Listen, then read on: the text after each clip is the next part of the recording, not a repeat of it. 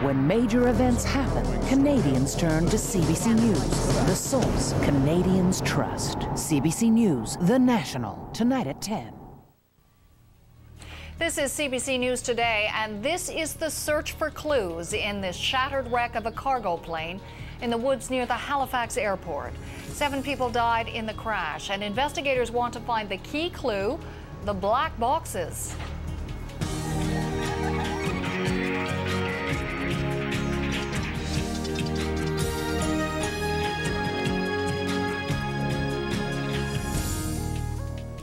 Hello, I'm Nancy Wilson. We'll also look at a controversial step the Ontario government took today. It's planning to ban the sale of pit bulls after a series of vicious attacks and a public outcry.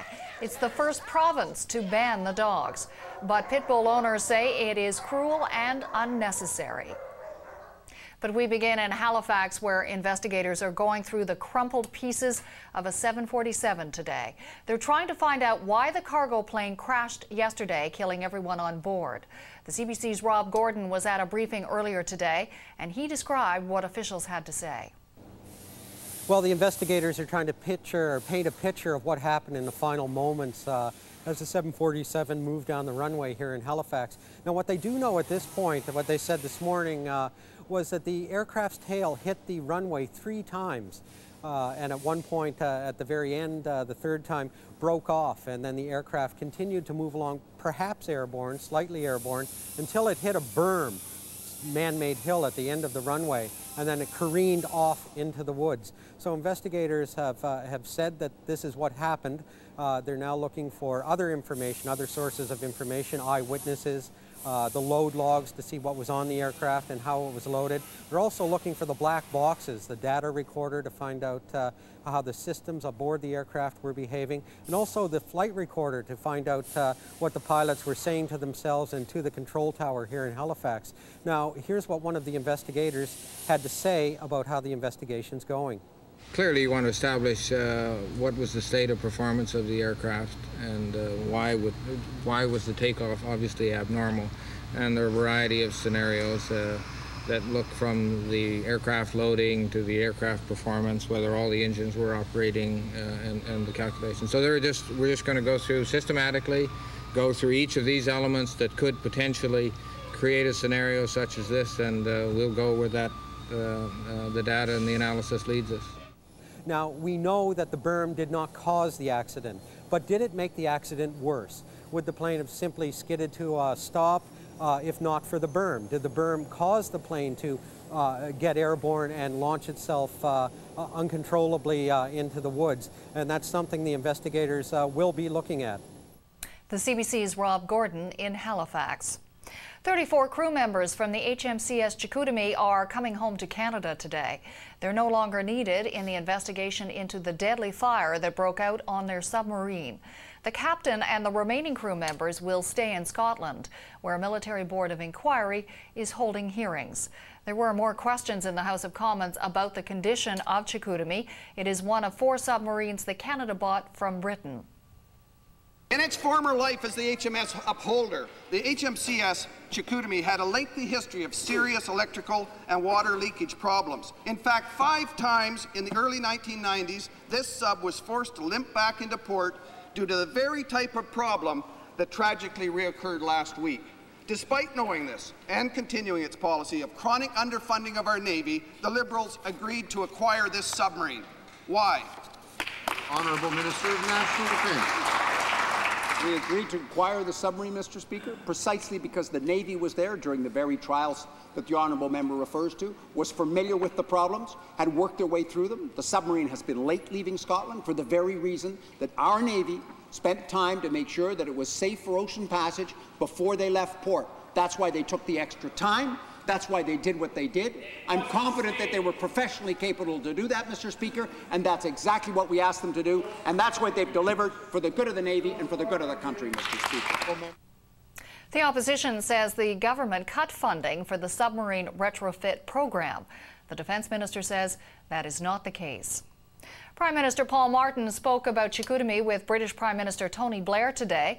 The 2 leaders were at a conference in Hungary. Essentially, Mr. Blair extended his condolences. I thanked the British Prime Minister for the help, the British ships that were sent when the sub was disabled. I pointed out to Mr. Blair that there were costs, liabilities that could be that obviously arise from this, but that in fact we should await the results of the inquiry, and he agreed that that would be the case. I also pointed out that this was not the time for intemperate or unfortunate remarks. Martin was referring to comments by Blair's defense minister, Jeff Hoon. Hoon said it was up to Canada to ensure the submarines were satisfactory, and he used the words, buyer beware. An 18-month-old Alberta toddler has been found alive after going missing for almost a day. Zachary Hill disappeared from his home southwest of Edmonton. The CBC's Min Darwal is at the family's home near the town of Carnwood and joins us now. So, Min, just take us through what's happened here. Well, Nancy, as you can imagine, everyone here is breathing a sigh of relief after young Zachary was found. It all started Thursday afternoon, shortly after 5 o'clock. The youngster was in this courtyard playing with his dog when the dog wandered away, and little Zachary, of course, followed him and went into the thick brush that surrounds the home. His mom came out a few minutes later, looked around for the young boy, didn't see him, saw the dog was back here, got a little bit nervous, a little frantic, phoned the RCMP, and then, of course, the search was on. And last night there were about up to 25 people, search and rescue members, 2 helicopters, one from Edmonton, also the RCMP helicopter. They were out here scouring the countryside looking for the youngster, and he wasn't found. So the search went on through the night, and they continued on searching up until this morning when he was found shortly around 10 o'clock. And where is Zachary now? Well, he was found actually about a half a mile away from here under a tree. He was a little red. Might have been suffering from a mild hypothermia, the RCMP told us. He was put in the helicopter, flown to Drayton Valley Hospital, which is about a half-an-hour drive from here. So they're going to keep him overnight to just make sure that he turns out to be okay. Very good news indeed. Min, thanks for the update. The CBC's Min Darwal near Carnwood, Alberta. Ontario is cracking down on pit bulls and their owners. The province is introducing new legislation to ban people from buying or breeding the dogs. People who already have pit bulls would be allowed to keep their pets, but they would have to keep them leashed and muzzled in public and have the animals spayed or neutered. I am convinced that pit bulls are ticking time bombs. I am convinced that they are inherently dangerous animals. How many miles of stitches and staples are we going to have to expand? How many limbs are going to have to be severed before we do something about these dogs? Enough is enough. We cannot have these animals walking the streets, the fields, or the family rooms of Ontario. The new law also includes higher fines and jail time for pit bull owners if their dog hurts someone. Ontario is the first province to introduce a ban on pit bulls in Canada. Hundreds of people gathered at a church in Yellowknife to remember Louise Pargeter. She is the parole officer found dead last week in an apartment belonging to one of her parolees. He has since been charged with first-degree murder. Friends and family came together last night to say goodbye. Many are demanding answers from Corrections Canada. In 2001, Pargeter recommended that parole be revoked from the man accused of killing her. He was sent back to jail for 2 years and then released in June of this year.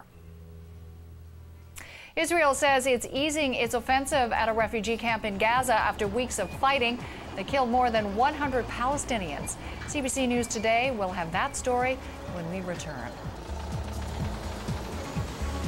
They got a body, they got a stretcher. A new political thriller. From now on, I call the shots. H2O, starting Sunday, October 31st on CBC.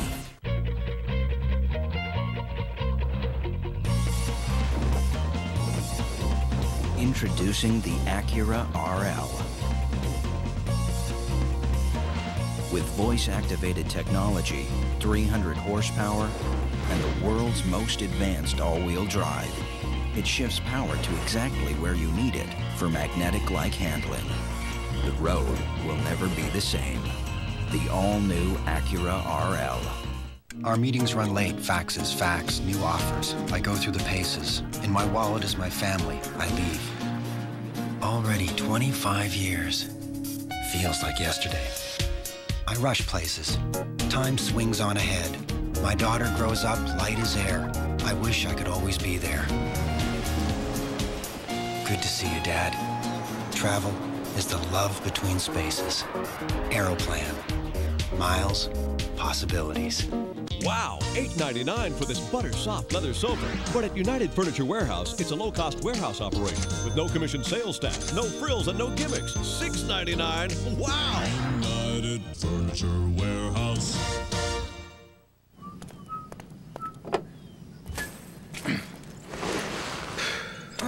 Alberta's own Cash and Cars lottery is back with a 1 in 15 chance to win. Grand prizes include $1 million, his and hers BMWs, and his and hers Jaguars, plus the early bird prize of $100,000, a total of over $4.4 million in prizes. Your ticket will mean big-time help for thousands of Albertans living with cancer, giving hope through research and prevention.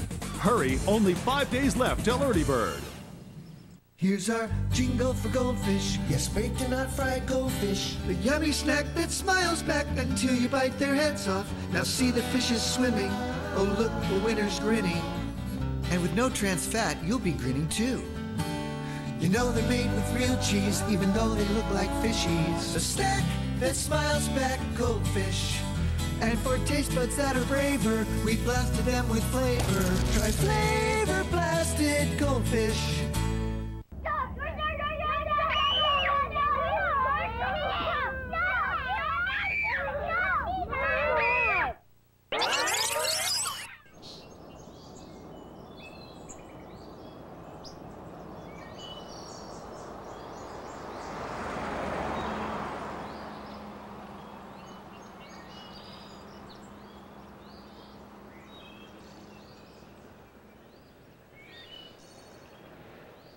Just in time for family get-togethers, United Furniture Warehouse has made special hot buys on beautiful dining rooms. Get this dinette set, all 7 pieces, only $3.99. Wow! United Furniture Warehouse. The greatest Canadian. How do you measure greatness? He embodies the greatest Canadian values. Drive, intelligence, charm, passion. Genius, a visionary. Without a doubt, he loves Canada. His ideas are as broad as the planet. These are all the result of one man. The debate begins as each advocate makes a case for one of the top 10 nominees, The Greatest Canadian. Series starts Sunday, October 17th on CBC television. Come on tour with me, and I'll show you who the greatest Canadian is. To Zimbabwe now, where a court verdict today is being called a political victory. The country's opposition leader has been acquitted of plotting to assassinate President Robert Mugabe. Morton Changarai left the courthouse surrounded by jubilant supporters. The case involved testimony from a political consultant based in Canada.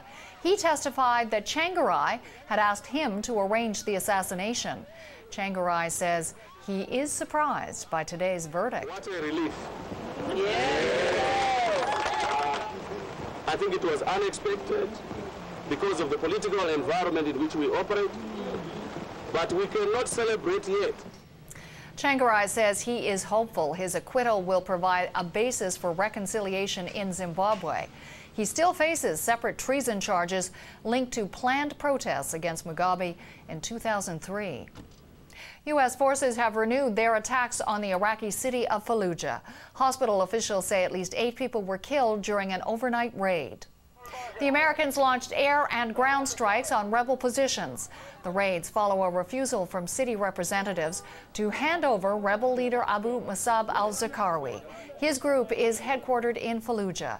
It has taken responsibility for 2 deadly bombings yesterday in the Baghdad area known as the Green Zone. It houses U.S., Iraqi, and British officials. Israel has begun pulling troops out of a refugee camp in northern Gaza. The move comes after the largest military operation there in 4 years. The CBC's Margaret Evans reports from Jerusalem. The Israeli government is characterizing the scale back as a redeployment. Some 2,000 Israeli soldiers, backed by 200 armored vehicles and tanks, rolled into northern Gaza at the end of September. Defense officials say they'll now pull back from the sprawling Jabalia refugee camp, where much of the fighting has taken place, and from the town of Beit Lahia, which has been virtually cut off. The Israelis say they'll remain in position to move back in quickly if Palestinian militants begin firing Qassam rockets at Israel again. But Palestinians say militancy in Gaza will only grow unless people are offered some form of hope. Dozens of homes have been demolished in Gaza over the past 2 weeks, and more than 100 people killed, many civilians. The Prime Minister Ariel Sharon's decision to redeploy comes after an announcement that he expects the evacuation of Israel's Gaza settlements to begin next May. Yesterday, thousands of pro-settler demonstrators marched to protest Sharon's plan, but the turnout was far lower than organizers expected. A majority of Israelis want to see the Gaza settlements dismantled. Margaret Evans, CBC News, Jerusalem.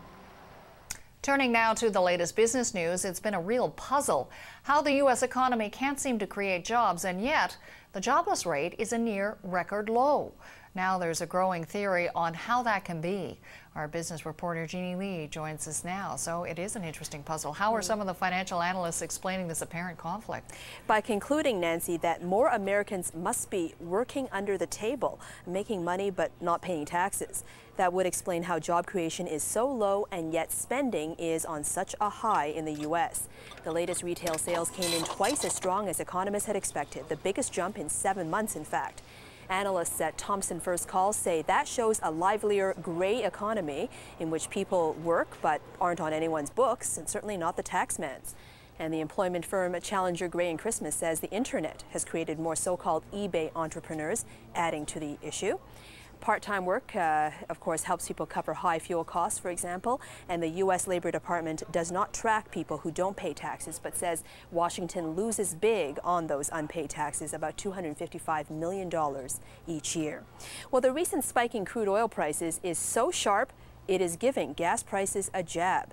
As well, wholesale gasoline prices on the market are back near their record highs. So in the last few days, pump prices in many Canadian towns and cities have been edging up. In Newfoundland and Labrador, a liter of regular has been spotted at $1.01, close to last spring's levels.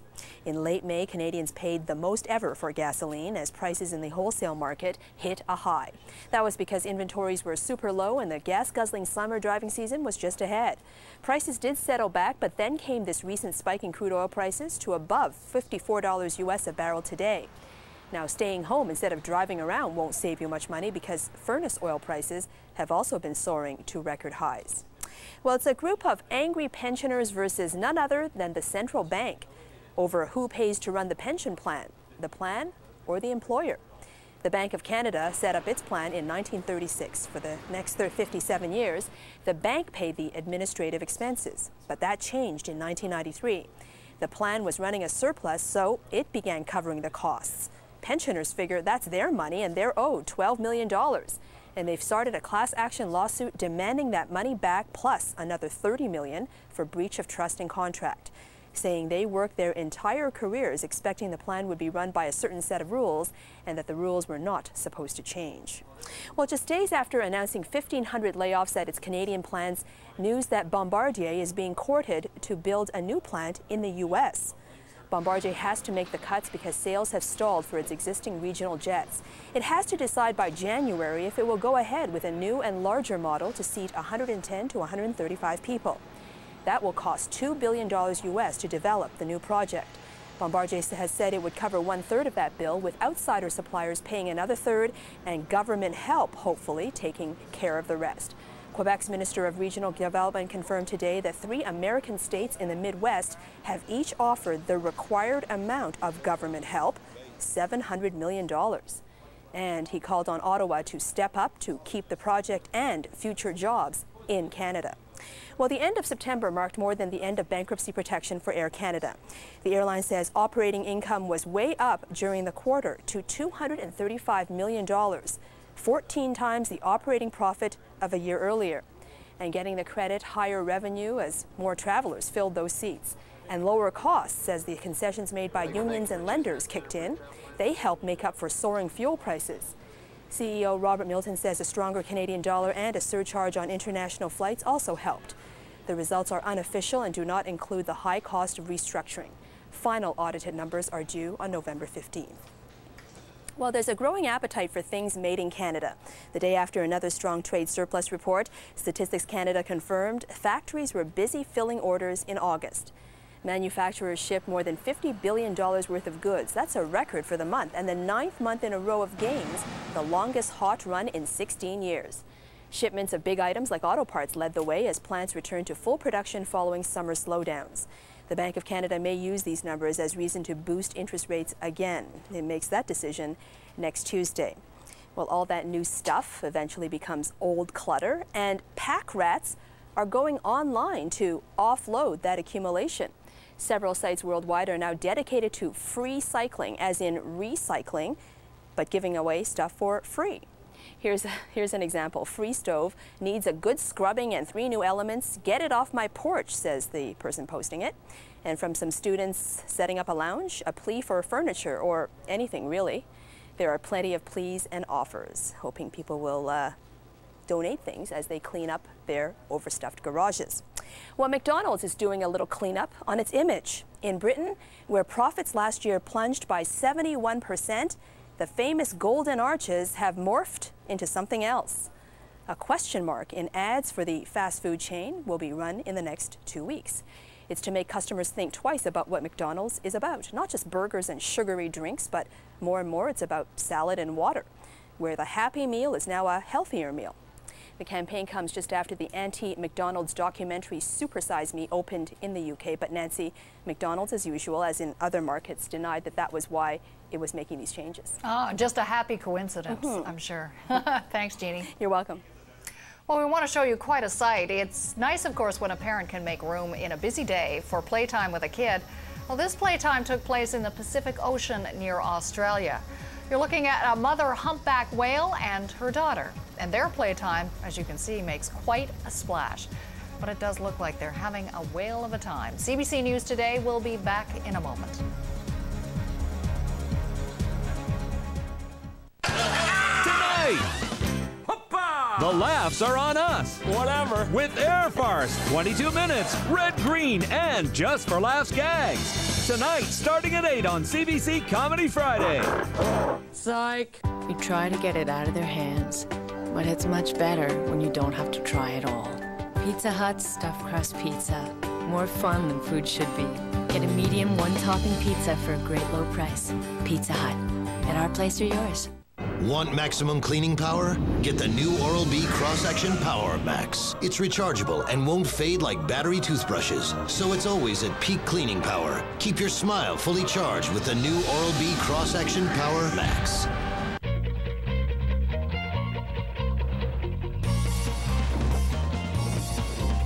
Introducing the Acura RL.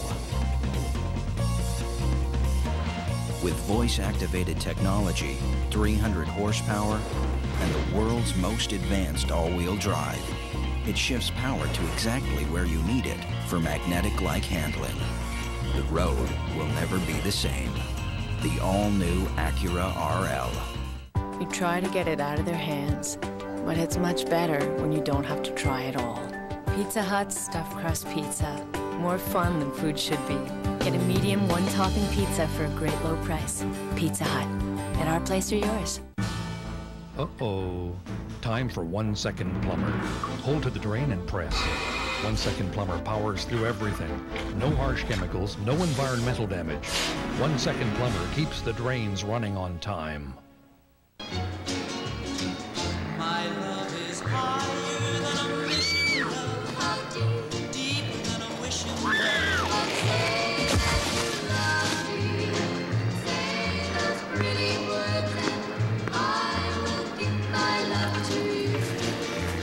A Clarica advisor can make sense of almost anything, even proposals. Clarica, health insurance, life insurance, and investments. The incredible new Leon's Home Furnishing Superstore is now open at White Mud and 50th, and we're having a grand opening celebration. You'll love all our amazing sale prices, sensational no-payment plans, fabulous bonus offers, immediate pickup, no extra charge delivery anywhere in Alberta, and much, much more. It's all on now in both our incredible Edmonton superstores. Get everything you want at Leon's grand opening celebration today. We're turning up the heat at Swiss Chalet, because this fall, we've got some tips for rib lovers. New mesquite barbecued back rib tips. Tender, seasoned rib tips basted with our new smoky barbecue sauce and served with your favorite rotisserie chicken. So come in to Swiss Chalet and let us tip you for a change. Saturday night, Harrison Ford is Indiana Jones, Raiders of the Lost Ark, part of 3 great back-to-back movies on CBC's Movie Night in Canada. Saturday. Travelers heading to Toronto's Pearson International Airport should prepare for delays. Members of the Public Service Alliance are picketing there. It's one of a series of rotating strikes by federal civil servants. A similar picket line yesterday caused major disruptions at Pierre Elliott Trudeau Airport in Montreal. The federal government and the union have reached tentative deals for some workers, but 90,000 employees are still without a contract. Well, a hot new movie has ignited a passion for ballroom dancing in Manitoba. Jennifer Lopez and Richard Gere filmed Shall We Dance in Winnipeg.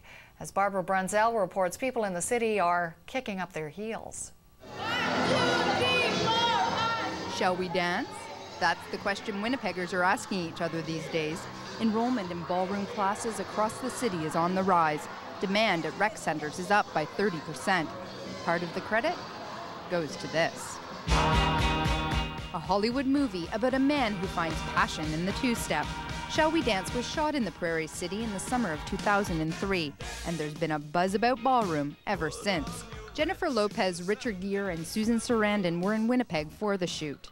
You have to hold her, like you're gonna have your way with her, right here on the dance floor.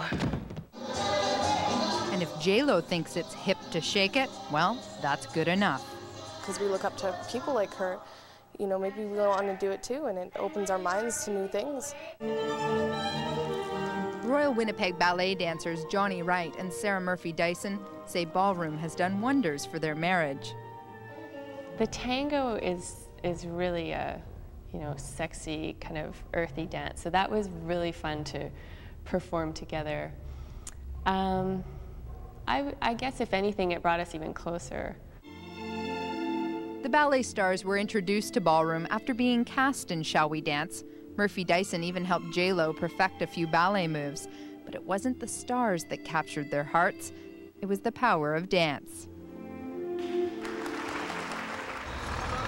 And if reaction from this pre-screening of the film is any indication, they won't be dancing alone. Yeah, I just need the partner. Anybody out there? Hot, sexy, and cool. And in Winnipeg, you gotta stay hot and sexy. The film waltzes into theaters across North America this weekend. Barbara Brunzell, CBC News, Winnipeg. Recapping our top stories at this hour, investigators at the Halifax airport continue their hunt for a vital clue in a plane crash. The black boxes from a 747 cargo jet that crashed on takeoff. And Ontario becomes the first province to ban the sale of pit bulls after a series of attacks. Many pit bull owners say a ban is going too far. And in just a few minutes, CBC News World will have live coverage of a news conference in Halifax, updating the investigation into yesterday's jet crash. And that's a wrap for CBC News Today. We leave you this hour with a scene you don't see every day: a cattle run-through downtown Edmonton. It's part of an event called the River City Roundup, and it happened earlier today. I'm Nancy Wilson. Thanks for watching.